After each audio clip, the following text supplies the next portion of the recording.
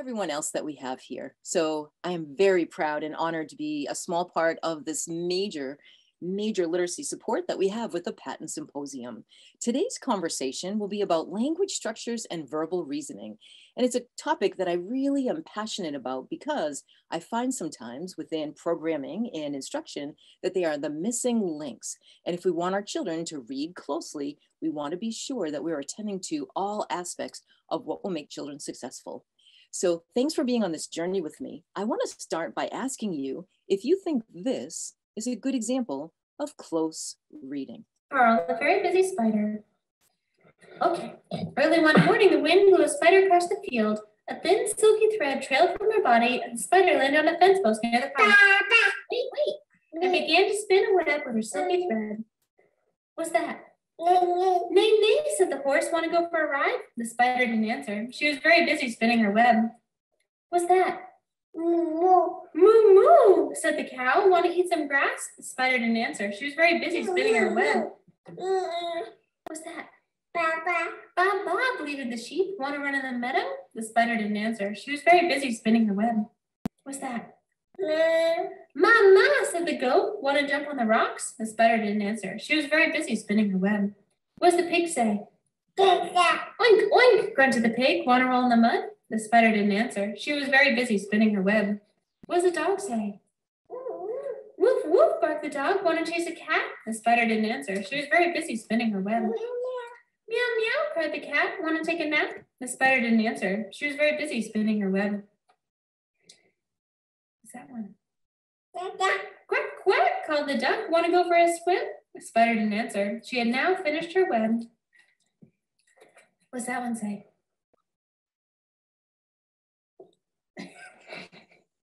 What's it say? Cock-a-doodle-doo, called the rooster. Want to catch a rusty fly? And the spider caught the fly in her web just like that. What's the owl say? Who asked the owl who built this beautiful web? The spider didn't answer. She had fallen asleep. It had been a very, very busy day. The end. So that's my Ava, who now is 4 years old, but at a very ripe age, of course, she was listening to lots of read alouds. Do we really think that being exposed to that text, did Ava really understand what it was that Michaela was reading to her? Likely not, although there were many things she was picking up, and we'll think about that in just a heartbeat. So let's keep that in mind, that we can listen to or hear and read ourselves close reading information and maybe not truly understand what it is. And we have to work on her reproduction of a rooster, don't we? So as we think about this morning, our time together, we'll focus on the importance of literacy knowledge and verbal reasoning for close reading. And not every text needs to be read closely, by the way. We'll predict what makes a text difficult, especially in light of those two strands. And we'll talk about experiences and interactions and approaches that can support both literacy knowledge and verbal reasoning. Of course, information that we provide for our teachers and for ourselves will make us smarter than our programs, because programs don't teach children, right? We do, educators do. So with that in mind, here's a little simulation I would like us to experience all the way through. This is a thread that I'll be bringing all the way through. I would like you to read this passage, which, by the way, is set to be about 80% accurate when you read this. Read it silently, read it just once, and then I'll let you know what to do next. Okay.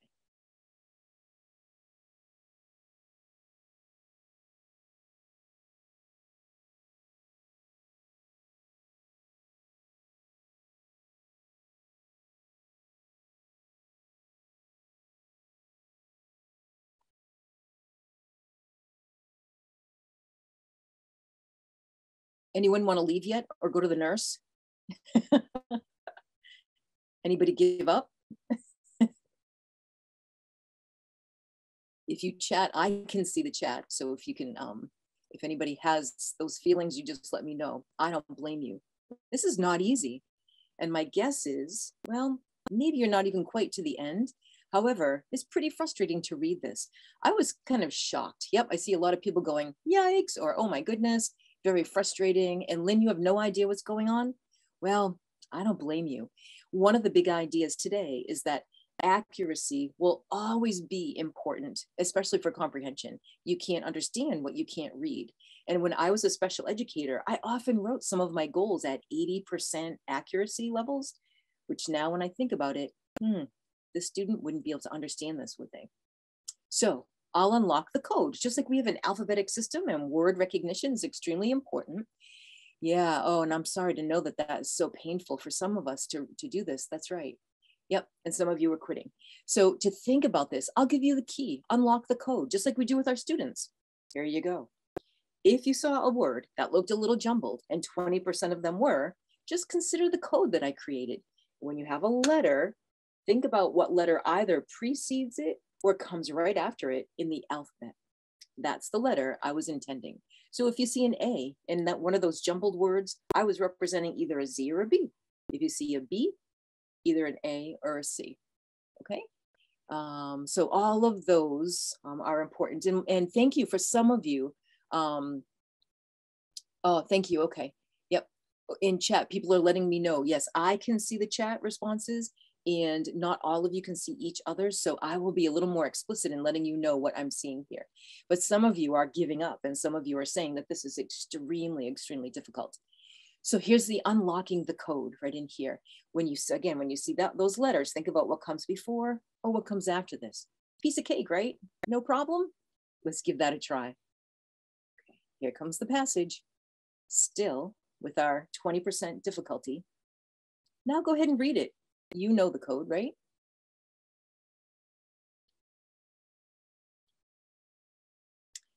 Given the upcoming controversial,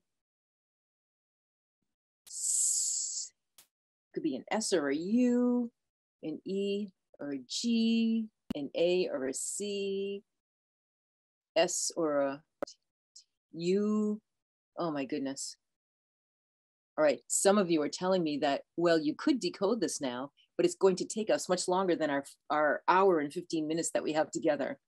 No, you don't want to spend that whole time doing this. Whew. If you didn't, yeah, yikes is right. Many people are writing yikes in here. If you didn't give up before, certainly it must feel like you'd want to give up now. And my guess is we still don't really have a good idea about what any of this means, right? Yeah, that's right. Yep. So one person got one word here and then you just gave up. And that's in the first line. Jury. There's a jury. The word jury is in there. So for those of you who figured that out, bravo. But there's so much more to go.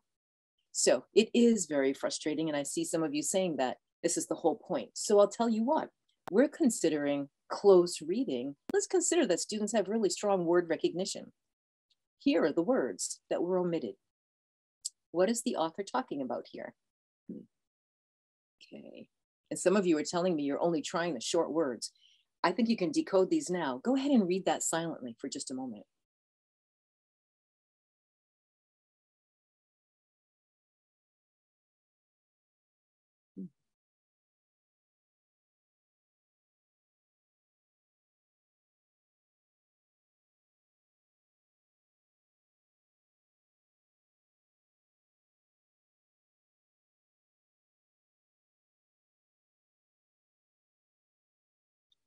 Okay, and some of you are saying this is frustrating, but you want to keep at it, keep at it. Some of you are changing the ideas about what you think the passage is about. If you want, take a moment and chat, just chat to me. I'll see these and I'll share some of these. What are some of the ideas? What do you think this passage is about? One of you is saying, even after reading this, you're still not sure what this is about. Someone is telling me that this is suggesting that this is about a picnic or a party. And we're bringing some coffee. People are having to get dressed up because they're ironing their clothing. Okay. Yeah. Interesting. Some kind of a competition maybe that they're having a celebration about. Ah, okay. We're not sure still. So even though we have good word recognition, we're not so sure about what this is about. Some of you are completely stumped, and no wonder. I would be too if I were you. So keep this in your mind. We're going to come back, circle back around to this passage here and unlock the key. And there are a few components of language we need to dissect before we are ready to do that. Thank you for thinking about this. Thank you for entertaining this passage. Now let's go to what we know to be important strands of what we need to understand passages.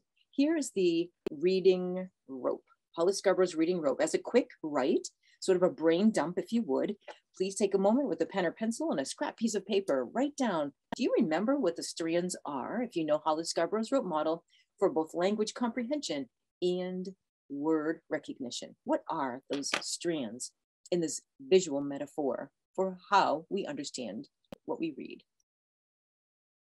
Oh, some of us are talking about this is about golf. Okay. And that it's a very important golf. Okay. And there's a barbecue competition. Okay. And some of you don't even care what it's about because you have no connection. That's not rude at all. I love that you're being honest. Our students would be like that. Oh, some people think it's about a triathlon.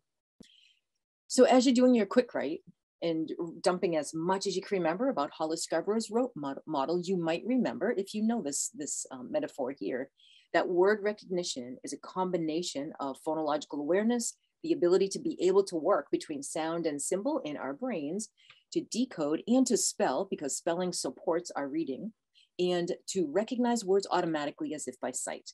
That was the alphabetic system that I was really messing with about 20% of the passage, wasn't it? In addition to that, of course, language comprehension, the ability to be able to understand what it is that you hear or read, consists of background knowledge. Some of you were telling me in the chat, you needed background knowledge in order to better understand that passage.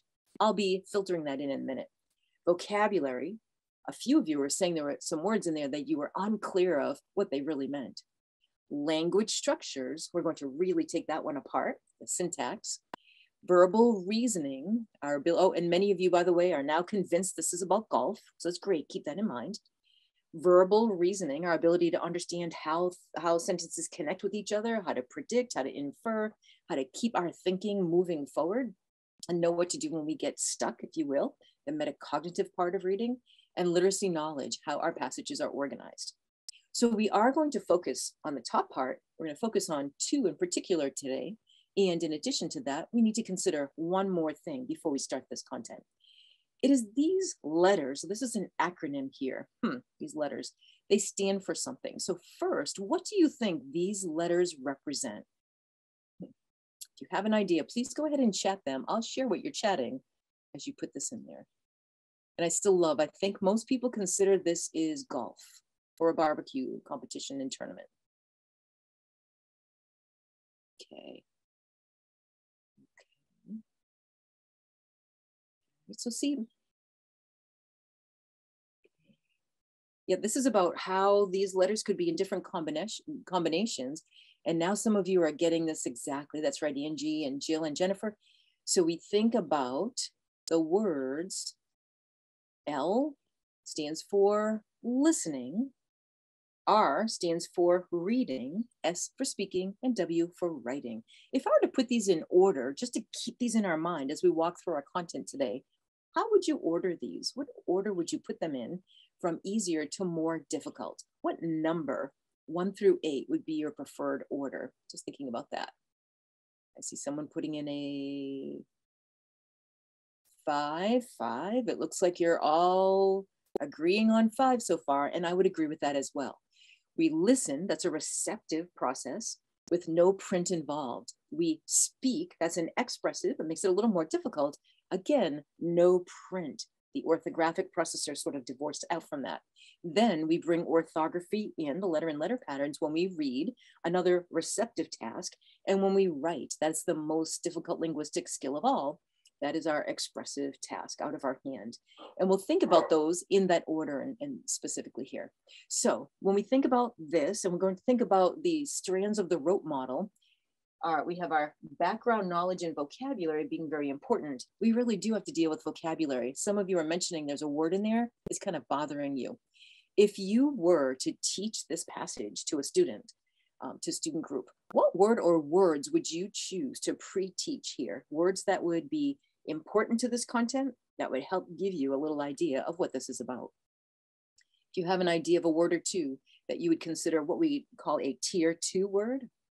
Some of you, Laura, Aaron, you're putting in the word that starts with a K in that very first line. An iron, yep, iron as well, because what's up with that iron?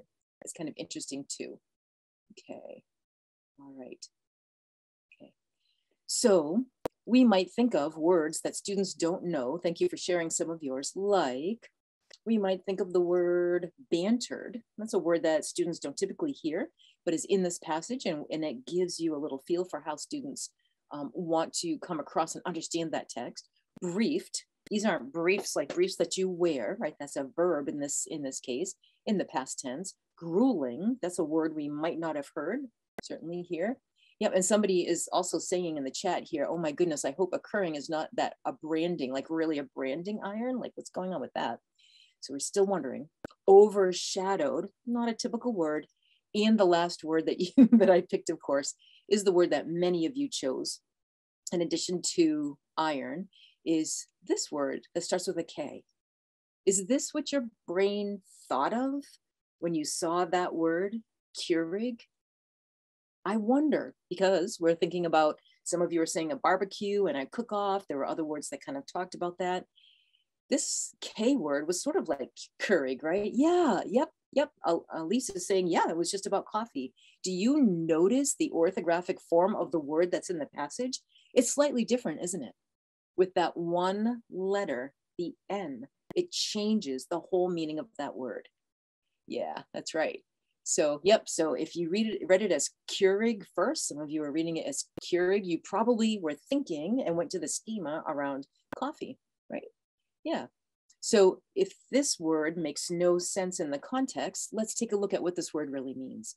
So the word with the N is curring. Oops, excuse me. I went 2 clicks ahead here. Let me just get back there. That's a curring. Say that word with me. Curring. How would you ever know what that word is? It's a very specialized word. It's an experience or an annual meeting for horse inspections. So they evaluate the breedings of specifically Dutch warm bloods. They're called a curring, and judges come over from Holland because that's where Dutch warm bloods originate, and they come over and actually fly all throughout the country, and they inspect horses for things like soundness and ability to do certain movements in here. So that's occurring. I bet that one word, that one vocabulary word, when we think of our vocabulary influence, really now changes the way in which you looked at that pattern. Can't closely read if you don't know the meanings of any of those words. Yeah, doesn't it change everything? Some of you are saying that in the chat. It sure does. Keep that in mind. Let's dig a little deeper into language structures. We'll do that one first. I'll take my strand here, and I will reorganize behind me just to keep this in mind. Listening, speaking, reading, and writing. Everything we talk about in all the language structures, I want to think through this lens. We want first to watch our children in words and have them listen, speak back to us. Of course, they want to read. We want them to read individually and deeply, and then of course, write about what they read. That all improves your comprehension. So we'll start with syntax. Syntax, syn means with, like synergy, I think of that word. And tassion means to arrange. So we're thinking about how we arrange words in a sentence and focusing on the role that those words take, not memorizing whether something's a noun, a verb, an adjective, or an adverb, but understanding the role that those words take within the sentence. So when we think about this, we want to predict what will make sentences difficult for our children. Here are 3. The number of propositions or idea units, right? Here. So that information, how many ideas are packed within one sentence, really is a huge memory load for children in their brains.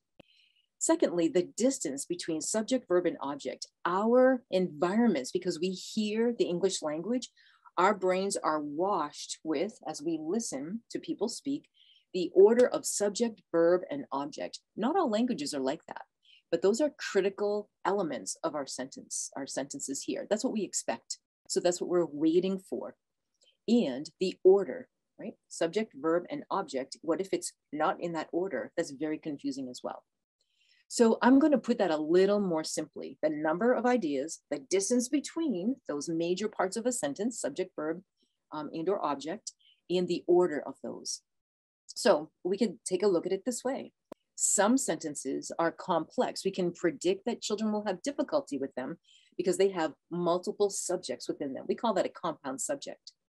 So subject, subject, subject could be talking about 2, 3, or even more than 3 things, the who or the what's in a sentence. We could also have a sentence that has more or one action. So a subject that has multiple actions, we call that a compound predicate. Or sentences could be even more difficult by having compound subjects and compound predicates, right? So when we look at subjects within a passage, even beyond the word occurring, right? We can look at the sentence types and notice that some of those are going to be heavier loads and difficult for our students. We're going to talk about lifting those up and working with them. We also can have distance between those major pieces. So we can have the subject, and then you have to wait for it, wait for it, wait for it, boom. Then there's the verb, the action here. Or it may be that the author puts lots of information first, wah, wah, wah, wah, wah, wah, wah, and then the subject, the main subject of the sentence, is sort of in the middle or towards sometimes even the end of the sentence. It makes it that much more difficult to understand. The order being changed, well, here we are with object, verb, subject. Really? We'll take a look at that in just a moment. So what can you do when you predict that students are going to be confused by subjects? Well, when we have a compound subject, it could look something like this. I love this sentence.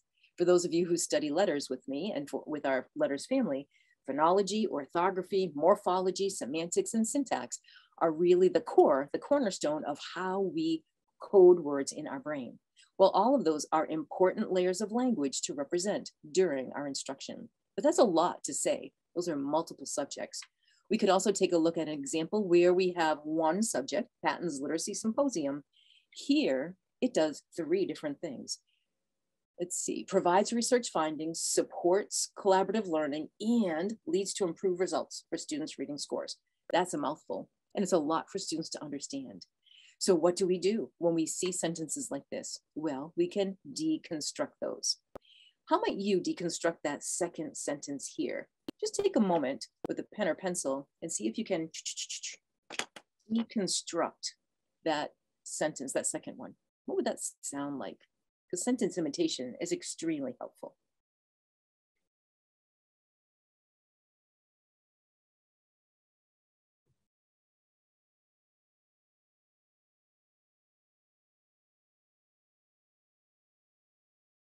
I wonder how many sentences you're making. You can, if you want, share them in the chat. I'm also noticing as I'm looking at the chat, people are talking about, that one word did change everything.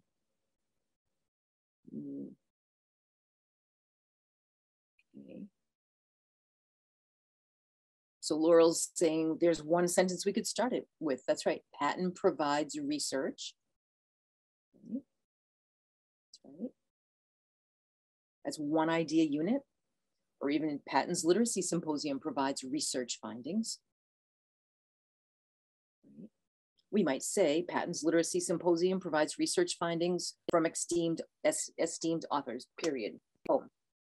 Second idea, that's where we're talking about the collaborative learning, right? We could have a whole sentence about collaborative learning.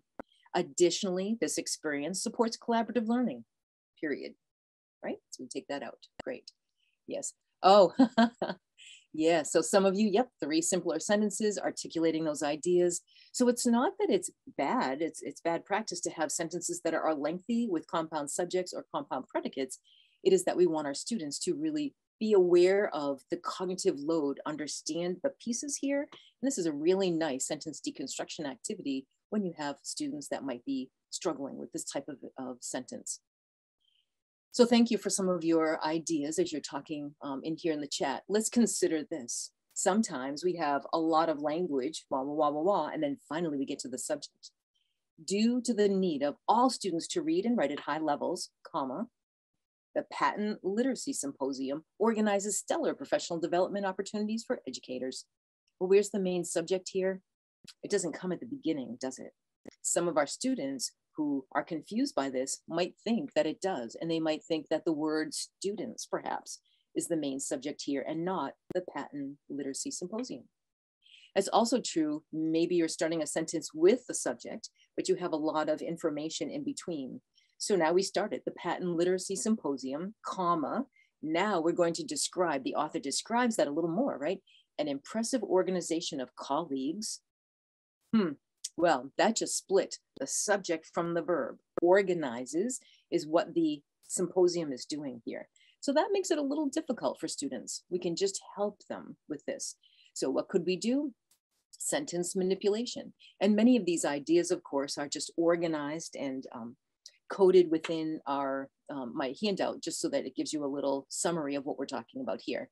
Yes, and so we have an appositive here, an impressive organization of colleagues that is describing the symposium a little bit more. It is helpful for the reader to understand how these words work in combination with each other. It's describing what just came before.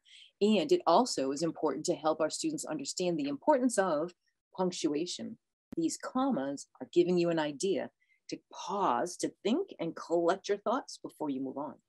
Letting children know that is really important.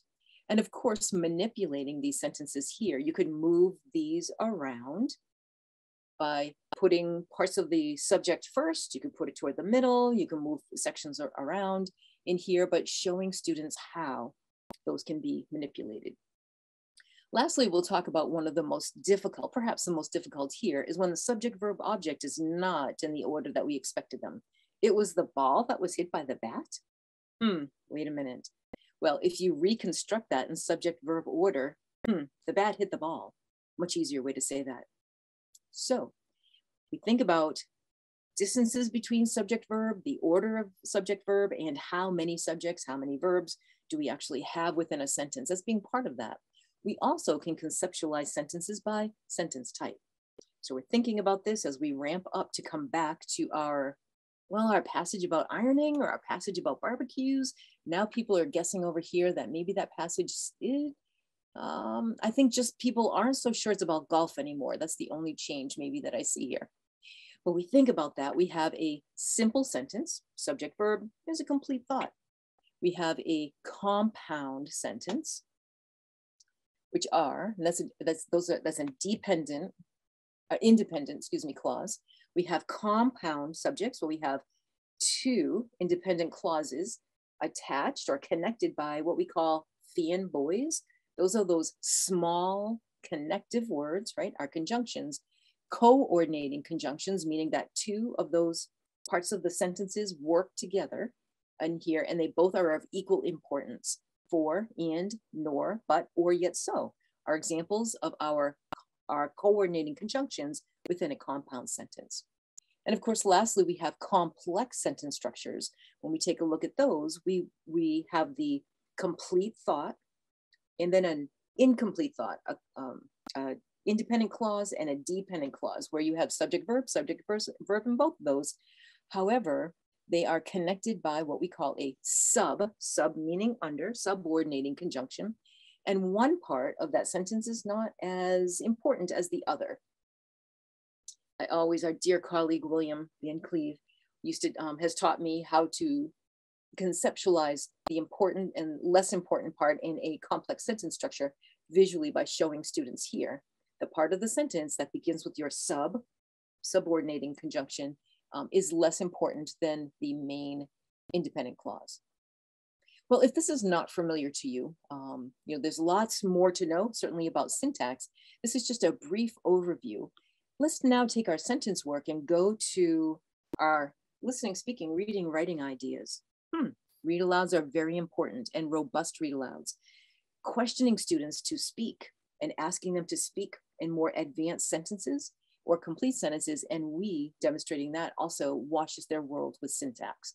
Independent reading is important as well, and accurate independent reading. We can't read just 80% of the words, as we noticed earlier. And then of course, writing in response to your reading helps improve your sentence structures, as we talked about deconstruction, combining, manipulating, so on and so forth. I want to talk about this right here with an example for a read aloud with using the example of the secret garden. So with the secret garden, let me see if I can stop sharing this for just a heartbeat. And sometimes we hear that curricula will decide, okay, if students are really struggling with something, we will just give them an abridged version. So let's think about that for just a heartbeat. If we are trying to wash our children's world with syntax by having them listen to sentences of various lengths and difficulties, speak them, although speaking complex sentences is not natural, reading them and writing them certainly is something that we want them to be aware of. This is much more academic discourse that we're getting them ready to be familiar with. But when we're reading aloud, let's think about the type of read aloud that we want our children to hear. If we are asking them to work with the secret garden, here I have the abridged version and a classic. So we might tend to say, well, students that actually don't read well, maybe I'm going to have them read something that's a little bit easier. Let's listen to this and tell me, just listen to this for just a heartbeat, and I'll ask you some questions after. Okay, this is Secret Garden, Chapter 1, No One Left.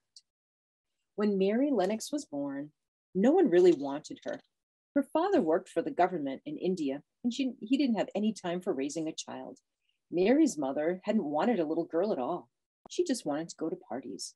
So their sickly, fretful baby was given to an ayah, an Indian nanny.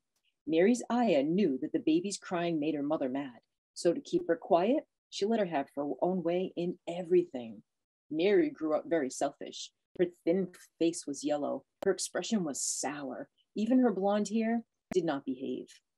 Governesses were hired to teach the cross child to read and write, but they didn't last longer than a few months. Except for her ayah and the servants, Mary hardly ever saw other people, not even her mother. All right. I want you to think about maybe what you visualized. Think about the characters here, the setting, what you can see is maybe a potential plot and problem. Secret Garden. That's the abridged version. Imagine that we only either read that aloud, or if we had students that struggled with decoding, what if they only read abridged versions? Let's compare that now with the classic. Okay. So, same section, Chapter 1, The Secret Garden, There's No One Left, and this is the classic version. When Mary Lennox was sent to Misselthwaite Manor to live with her uncle, everyone said she was the most disagreeable looking child ever seen. It was true, too. She had a thin little face and a thin little body, thin light hair, and a sour expression. Her hair was yellow, and her face was yellow because she'd been born in India and had always been ill in one way or another. Her father had held a position under the English government and had always been busy and ill himself. And her mother had been a great beauty who cared only to go to parties and amuse herself with people. She had not wanted a little girl at all. And when Mary was born, she handed her over to the care of an ayah, who was made to understand that if she wished to please the Mem Sahib, she must keep that child out of sight as much as possible. So when she was a sickly, fretful, ugly little baby, she was kept out of the way. And when she became a sickly, fretful, toddling thing, she was kept out of the way also. She never remembered seeing familiarly anything but the dark faces of her ayah and the other native servants. And as they had always obeyed her and gave her her own way in everything, because the Mem Sahib would be angry if she was disturbed by her crying, by the time she was 6 years old, she was as tyrannical and selfish a little pig as ever lived. Whew, that's pretty intensive. The young English governess who came to teach her to read and write disliked her so much that she gave her up in 3 months. And when other governesses came to try to fill it, they always went away in a shorter time than the first one. So if Mary had not chosen to really want to learn how to read books, she would never have learned her letters at all. Well, right. Okay. So think about that for a minute. Which read aloud was a little more enjoyable and informative to you? The abridged version or the classic version? Go ahead and weigh in the chat.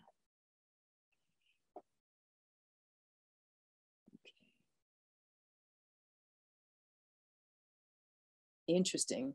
All right. Okay. So hands down, except for maybe one person or two people here, yeah, you all preferred the classic version right in here.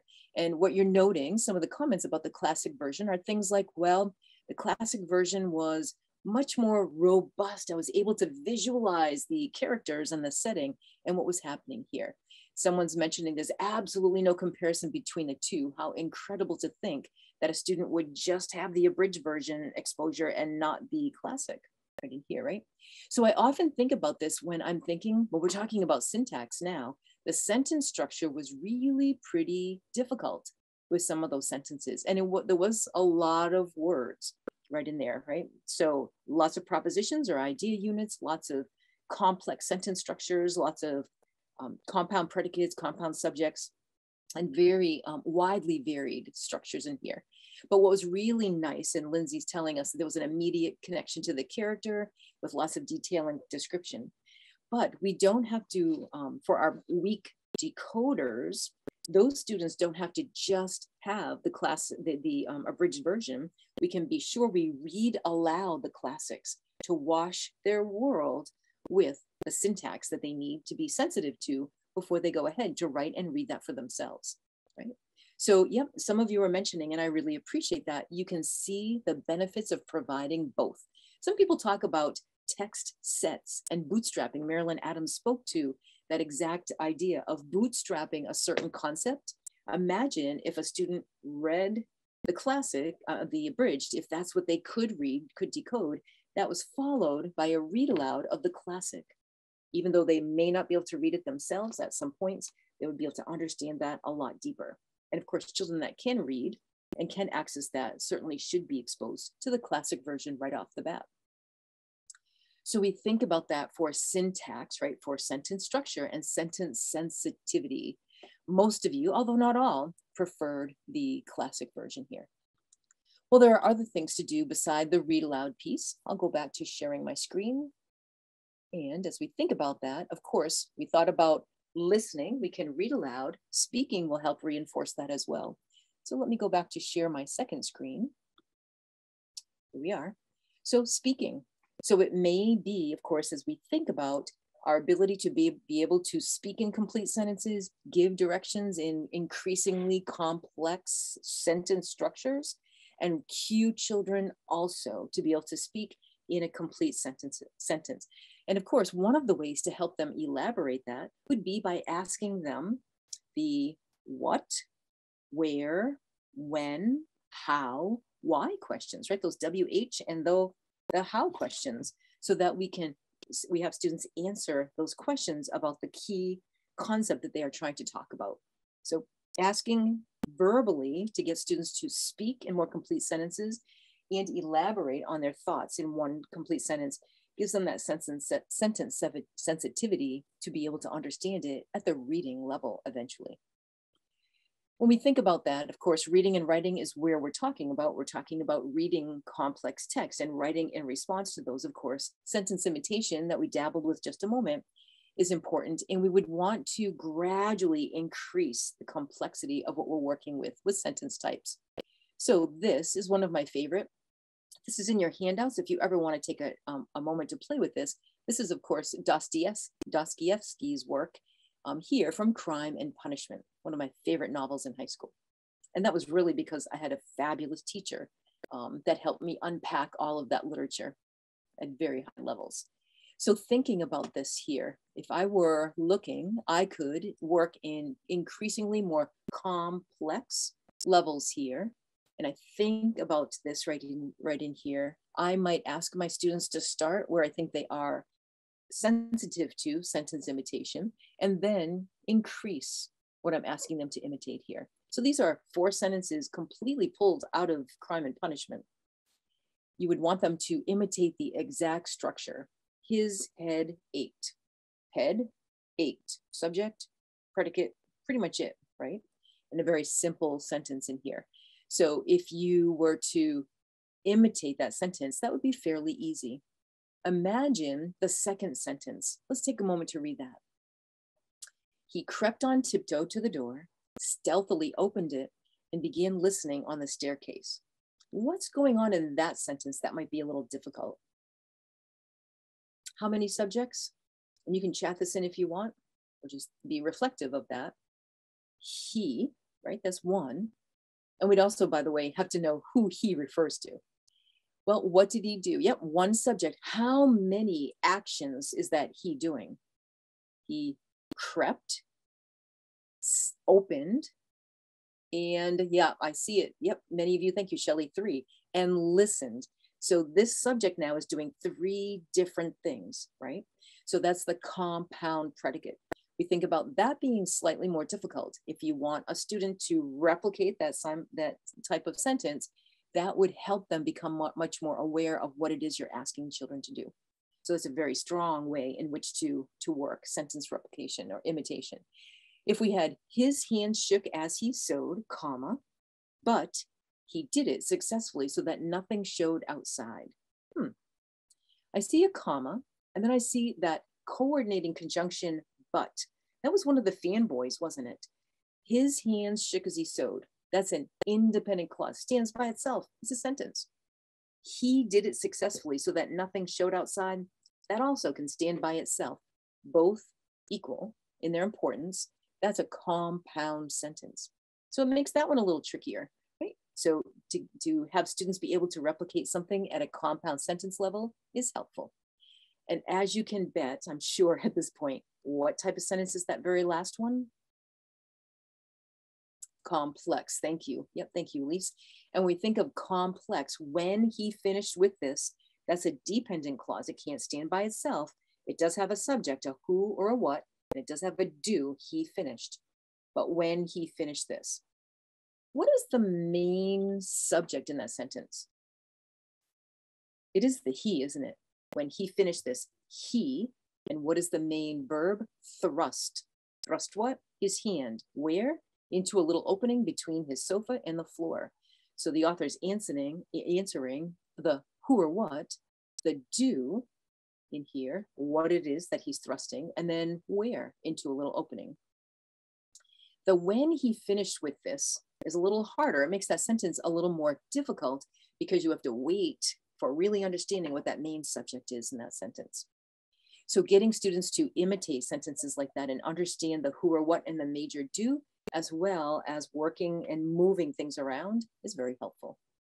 Well, I find this interesting because truly, when comprehension problems become really obvious, is not in kindergarten or first grade or sometimes even second. It's around the time that we ask children to read challenging text. So when we ask our children to read closely, we don't want to wait until 3rd or 4th grade to start thinking about that instruction. We can get our children to wash their world by listening to complex sentence structure and more difficult sentences, speak some of them, read, of course, eventually when the decoding gets to a point where they're able to read those more independently and accurately, and of course, write them. You know, it's been a little while since we've talked about that Gough passage, right? Which some of us now think is no longer about Gough. Fair enough. So let's think about this. Did the sentence structure make this difficult at all? I know we talked about curring. Remember what that's about? I want to type that in the chat. Do you remember what curring is? A curring is? And there's something about there you go. Yep, horse judging and inspecting horses. There you go. It's related to horses, evaluating some breeds. There you go. Okay, great. Now, some people are saying it's evaluating Danish horses. Interesting, right? This is about Dutch horses. So that's the right first sound. These are Dutch. So let's pull apart the sentence structure in here to see what that might have done to us.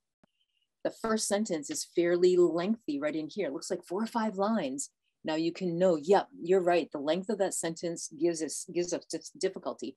Not only the length, but, well, the main subject, members, doesn't happen right away, right? Yep, multiple propositions. There you go, Elise. Blah, blah, blah, blah, blah, blah, blah. And then boom, there comes members. So members is not front up center. It's a little harder to hold on to some of that information in our working memory. So given the upcoming controversial curring season, comma, 3 jury members. Now, what did those jury members do?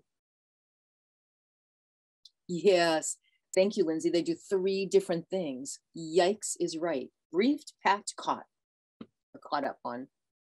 So they did 3 different things. That's a compound predicate. So we can predict that right there, that first sentence, which goes on for quite a bit. It's a great sentence, tells us a lot. Kids are going to need to unpack that to understand it.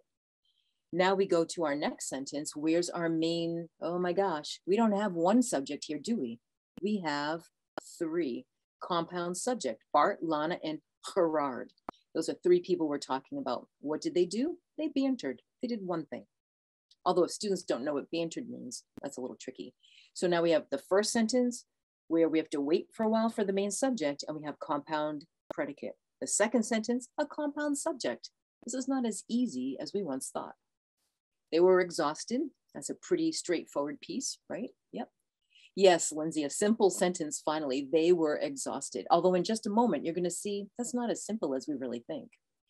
Their concern, the concern, is the subject of the next sentence here, and you have to wait for a while for it. Concern, now we have was overshadowed. Yep. Yeah, and someone's asking me this question. Wait a minute, you're a little confused. Why is the currying season controversial? Did the author tell you that? Author didn't tell us that yet, right? Okay, well, we'll think about that. Maybe we'll find out as we finish our time together. So the concern was overshadowed. And then of course, now we have that last sentence, it was worth every second of the worries they carried. Well, wait a minute, what is it referring to? Well, hang on just a heartbeat. That makes that one even a little bit more difficult here. Yeah, okay. Well, when we think about simple, compound, and complex sentence structures or reasons for syntax being difficult here, we want to keep these ideas in mind.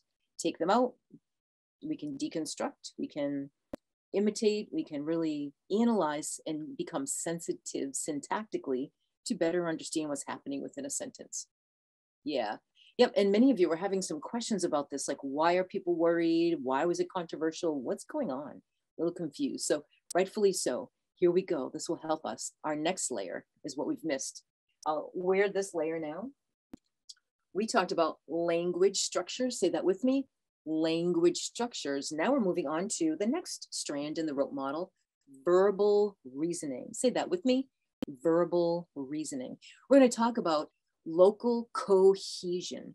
We're going to talk about the idea of whether or not the sentences, the author has been cohesive with the sentences and the idea units that are provided within this passage here. We're going to talk about the need to always infer or read between the lines. And do you know what? You cannot infer if you don't have background knowledge with which to think, right? So we're going to think about that problem. We're going to come back. We were already stumped by 1 simple word with vocabulary. We're going to be stumped. Like how many of you out there understand the world of currings and Dutch warm bloods? Probably just me, right? Or people who know me. And then metacognition, our thinking about our thinking as we read, as we listen, of course, as we go through. That's a very important part of our idea with verbal reasoning. So let's go back and see how this passage may send us in an interesting direction if we truly don't understand what some of the local cohesiveness is sharing with us. So we look at this first sentence and I want to ask us about this word, themselves, which is a pronoun, a plural pronoun. Who does themselves refer to in that sentence? Can you type that in the chat? Okay, great. I think this is pretty clear. Yep, most of us have that. And now we know that that word is jury, so that makes sense. Yep. Some of us are saying that themselves are Bart, Lana, and Gerard. The author hasn't told us that quite yet, right? So far, all we know is themselves is referring to some unnamed as, such so far, 3 jury members. So 3 jury members briefed themselves. Okay, that's not so bad because it's in the same sentence. So they briefed themselves on the regulations, packed the official iron, and caught up on their sleep. Whose sleep again is this? Go ahead and chat that in. Well, this one's pretty easy, right? Yep, the jury. Yep, April, thank you. Yep, the jury, again, because we really haven't introduced anybody else yet. So that makes it a little bit easier, but showing students how this works together, how this glues together helps us as well with our understanding. Well, we go down a little further. We have another plural pronoun, another they. So once airborne and comfortably seated, Bart, Lana, and Gerard bantered with the stewards as they made their way toward Boston. Wait a minute, I have a question here. Who is that they? You want to chat that? Do we still think it's Bart, Lana, and Gerard? Does anybody think it's also the stewards? Are they all going? Well, are just Bart, Lana, and Gerard going to Boston? The stewards are also. Is it just the stewards? Oh, yep, there you go. Danielle's saying, yeah, all of them, because they're all flying. The stewards didn't get off the plane, I don't think. I hope not. So Bart, Lana, and Gerard, and also it has to be the stewards, right? They're all bantering back and forth. And it's obvious here, some of you are telling us the plane is going to Boston. Now, because we know the definition of the word curring, where's the plane originating from? It's going to Boston. Where did it start? Yeah, there you go, Holland. Yeah, many of you are suggesting that. So here's a plane with 3 jury members, the stewards, so probably the Netherlands and Holland, probably, not necessarily, but probably, and they're coming over. Okay, here's another they. They made their way, right? Probably Bart, Lana, and Gerard, and of course, probably the stewards too. Well, the next sentence is simple, but it's they. Oh, this is a great question. Wait a minute. Someone's wondering this, and thank you for that. Do you think those stewards are caretakers of those horses? Maybe. Did the author tell us? The author hasn't told us that yet, but there's a maybe. Okay, let's keep that in our working memory, right? Okay. This time, someone is telling me that they think only Bart, Lana, and Gerard are exhausted. Why do we think that? They were exhausted. Yeah, stewards is an old-fashioned word for a flight attendant, so maybe the stewards aren't the horse caretakers, they're the flight attendants. Maybe the people that are exhausted, this is the guessing that we're seeing in the chat, are just the 3, right, who we think now are the jury members, right, Bart, Lana, and Gerard. They were tired, exhausted. Yeah, there's a time change, so that's another. And aren't all adults exhausted? I love that comment. Yeah, pretty much. Pretty much. Yeah. Okay. Well, and they have to catch up on their sleep. That's true. Okay. So we'll continue on. So we think that's Bart, Lana, and Gerard being exhausted, but we're not sure. The stewards could be exhausted, right? The author doesn't really tell us. Now, reminded of past security breaches. Somebody's still wanting to know about this darn iron, they said. Yeah. Their concern for the safe transport of the iron, and there's another there, was overshadowed only by their fond memories of backyard cookouts. That's what somebody thought this was all about, right? A backyard competition for barbecues, meeting new friends, and hosting awards ceremonies. Their fond memories. Well, whose memories? Do you think it's the jury? Do you think it's the stewards? Do you think it's all of them? This time, I think you're right. It's the jury. Yep. So it all goes back to Bart, Lana, and Gerard. So that's really the glue of many of these pronouns, especially the plural pronouns, but it's a little tricky because the stewards get introduced there and the author begins starting to talk about some of those as well. It was worth every second of the worries they carried. Remember, we're talking about it being pretty, that last sentence being a little bit easier, but what is it, right? Okay, what is it referring to? Not really sure. It was worth every second of the words they carried. The whole experience, some people are guessing. Their concerns. The concerns were worth every second of the words they carried. The experience, occurring. These are some of the guesses that some of us are saying in the chat. Nice. Okay. All right. So we're not really sure, but we're thinking maybe it's the experience, maybe it's the occurring, maybe it's the flight, maybe it's their worries. Okay. Maybe it's the competition. Okay. Well, there's a lot now that we still don't know, but that has to do with cohesiveness, right? When we think about that concern right in here. So when we think about how ideas tie together within a passage here, you really do have to know something to learn something. We have to know something behind what it is that we're reading in order to understand what we're reading at close levels. I'd like to do, and as our last few minutes together before we entertain any questions or comments here, I'm going to pull over a Jamboard that I created, and just based on the numbers of people here, I would love for us to be able to do the Jamboard. I'm going to just run this myself with you so that we can walk through the thought process here. This is a passage that came from a text, and I'll tell you nothing much more than that. Right in here, there are 3, 4, 5, 6, 7 sentences in this passage here, okay? So we'll keep the curring, that curring in mind to the side for just a heartbeat. We'll look at this here as something that students might be able to do to help them understand how we glue ideas together within a sentence. We're going to take these sentences and reconstruct the paragraph that the author likely meant. With that in mind, when we think about this here, we can read, hopefully you can read this large so we can see some of these sentences here. If you're ready, in the chat, when we organize these, I'd like somebody to chat in, which sentence do you believe should be the first sentence in this passage? And most importantly, I want you to tell me why. Yep, 3 people have already told me now it is once upon a time. Could somebody type in why? And I'll move that over.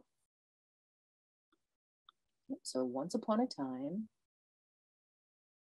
Once upon a time, she began, I had a beautiful cousin who managed to build her web across a small stream. That's how fairy tales begin. So now we know this last strand in Hollis Scarborough's rope, right? Text structure is helping us. That's in our working memory right in here. That is how we open a story. Perfect. Good. Someone else made this little prediction here. We're predicting that the story is about a spider. I wonder what gave you that idea. Well, she built her web. So there's the spider. What sentence likely would come second?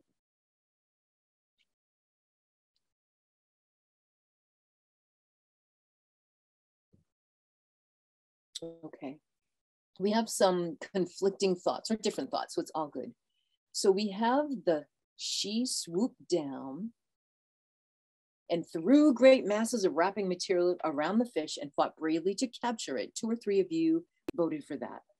Now, and the reasoning was, and I want you always to add in the reasoning why. The reasoning was that it starts to get into some action in here.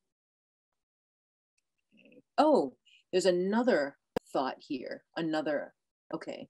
The reason for this one is it kind of introduces a fish, a second character within this passage. Some of you are suggesting that perhaps prior to that, you'll notice that one day, a tiny fish leaped into the air and got tangled in the web.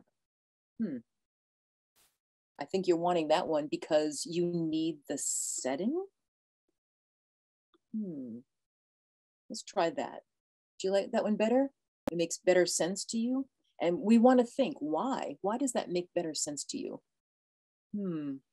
Once upon a time, she began, I had a beautiful cousin who managed to build her web across a small stream. One day, a tiny fish leaped into the air and got tangled in the web. Oh, some of you are telling us that starts some of the, well, there's something that's happening that's going to be a problem. You've introduced a second character and there's a problem coming up. After one day, a tiny fish leaped into the air. What do you want next? My cousin, thank you, Nancy, was very much surprised, of course, in what Nancy is suggesting is the reason that sentence might be third is it's showing the spider's reaction to the fish, what the fish did, the fish's action, and here's a reaction. Makes sense, I think. My cousin was very much surprised, of course. Okay, so if that's true, what might be next?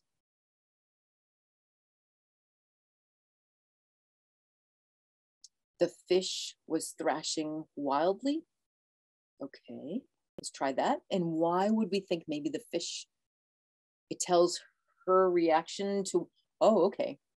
We're talking about actions and reactions in the chat here now. Okay, so once upon a time, one day a tiny fish leaped. My cousin was surprised. The fish was thrashing wildly. Something has to happen about that. Yep, action, reaction, Oh, the fish was thrashing wildly. So now we need an action. She swooped down and threw, well, my cousin hardly dared tackle it, is what some of you are saying. Okay. And that's because it's reacting to the fish. It was so wild that the spider was a little bit nervous about tackling it. But she did. That's what some of you are telling me you would like next, because that's, again, sentence, sentence, reaction, reaction. And then, of course, we finish that up with, she swooped down and threw great masses of wrapping material around the fish and fought bravely to capture it. Ties it all up, doesn't it? Yep, nice job. That's the resolution. That's right, thank you. Okay, great. So, and some people, when we have this kind of an idea, the most important part of taking sentences and sentence strips, cutting them up and moving them around and talking about that is the why. Why do you think this belongs here? Why would you put this here? So we think about and get much more comfortable with sentence sense, with cohesiveness, especially local cohesion, and our understanding of how the author is trying to give us the main ideas within this passage. So that whole passage, well done, would look like something like this, right? We started out, once upon a time. One day, here's the action. My cousin was very much surprised, a reaction. The fish react, the cousin react to that, was a little scared, but she did. And then this is the resolution, right? Which is neat. Yep, so, and you are right, this is a very simple preparation to help students understand that syntactic sensitivity in here. So as we finish this up, this idea up here, we would have come back around to the idea that our goals today were to think about literacy knowledge and verbal reasoning, to predict what makes text difficult and why, experience a few interactions and activities in order to support those reasons, and really become smarter than our programs. So we've talked about that both at the sentence level and at the connected text level. By the way, thinking about background knowledge, one of you just guessed, thank you, April, that that passage was directly out of Charlotte's Web. That's right. Okay, now what makes comprehension difficult? We have to finish this, don't we, before we finish our time together and get to a few maybe questions and answers and comments here. What is this really about? Do you have all your questions answered about what makes this so difficult? Remember, it was not about coffee, right? Oh, somebody's wanting to know what the official iron is. Okay. And you need to know, thank you, Lizzie. Yep, you need to know the controversy. Okay, so I'm going to give you a little, and security breaches, that's right. And the horseshoe, I know something about a horseshoe. Here we go. It's not about the coffee, right, as we know, it's about currings. Let me give you a little background knowledge here, okay? So right in here, when talking about why the jury freaked out, that's right. So SSF is the name of our farm, Shooting Star Farm. For those of you who know me, and actually a couple people have mentioned, if you are friends with my husband on Facebook, you would likely know this, interestingly enough. So we raise Dutch warm bloods. We have them in our backyard. These are pictures of some of them. My daughter, Michaela, myself, and some of the jury members coming over to inspect them. When they come over, of course, they take the official branding iron. There it is right there with my friend Cynthia. She's about to brand me at this curring in here. So what happened, the controversy, of course, would have been in the paragraph preceding what it is that we just talked about, the idea that the prior year, Bart, who is the head jury member, which the author did not tell you, of course, brought the iron over. And because he was so concerned about it being lost or compromised, because it was the only one, he brought it on board. Can you imagine bringing that on board the airplane? You can imagine he got stopped, pulled over, and questioned, and pretty much missed a curring or two because there was a great controversy. He was almost locked up. He would not give that away. So that was the controversy. And if we go back to this passage, right in here, you will see the upcoming controversial curring season. Well, what was happening? They were really afraid of losing that iron in here. And we had COVID protocols for the prior years. So they briefed themselves on the adjusted regulations for the jury. They packed that iron in the carry-on, not in the carry-on compartment, in the check-in. And they got ready, flew over, of course, and they were, let's see, remember that we're reminded of past security breaches, that problem with the iron. Their concern for the safe transport of the branding iron was only overshadowed by their fond memories of backyard cookouts, because we always have a cookout at the end of occurring, meeting people, hosting awards. And they were all very worthy things to do. So that's the reason behind the background knowledge. Yep, and it, yes, the it, thank you, Patty, that they were worried about was transporting the iron and getting it there safely. Nice, okay.